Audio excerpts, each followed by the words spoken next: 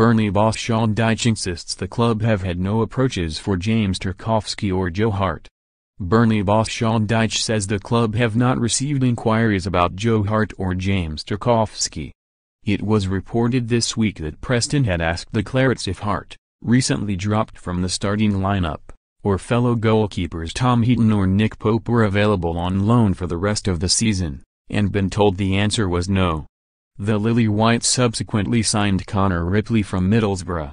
Defender Tarkowski, meanwhile, has been linked with Liverpool. Dyche said on Thursday when asked about Hart, "We haven't had any inquiries, for anyone by the way, because there are other strange stories knocking around, bizarre ones." He added, with regard to Liverpool's reported interest in Tarkowski, "I'm not suggesting it's rubbish. I'm suggesting it's a new one on me." Having played in Burnley's first 19 Premier League games this season, summer signing Hart was demoted to the bench following the 5-1 Boxing Day defeat against Everton. Heaton has featured in the 2 league matches since, both of which Burnley won, and last weekend's 1-0 FA Cup victory over Barnsley saw last term's first-choice stopper Nick Pope back in the side for the first time since dislocating his shoulder in July, with Hart again a substitute. Dyche, whose men host Fulham on Saturday, said, Hart, had done very well overall. The only thing I hadn't changed was the keeper. Sometimes I have to get to a point where you go I have to change something, and that was the last piece I hadn't changed in the jigsaw. It is a risk and reward scenario when you change the keeper. Tom's done well. It doesn't make Joe not a top keeper, because he is a top keeper and a top pro as well. He accepted it, moves forward. He's an absolutely top-class professional.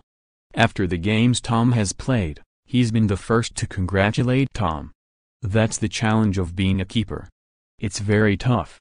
We think we have 3 very, very good keepers and to support that group as well. I'm happy to have them all. When the decision comes, then it will be a big decision. But that's the way it goes."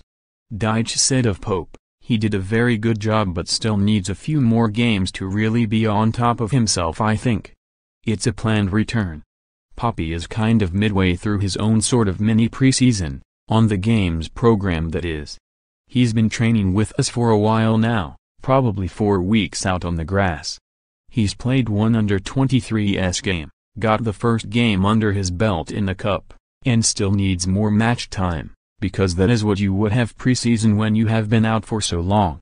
Extenuating circumstances aside, when you might have to do things. We're not in that position at the moment, so therefore he'll be given the time to be as right as you can possibly be." While Heaton looks set to return to the team on Saturday, Dyche has said there's a strong chance at least one of Phil Bardsley and Matt Lowton, both of whom have been nursing knocks, will be ready to come back in.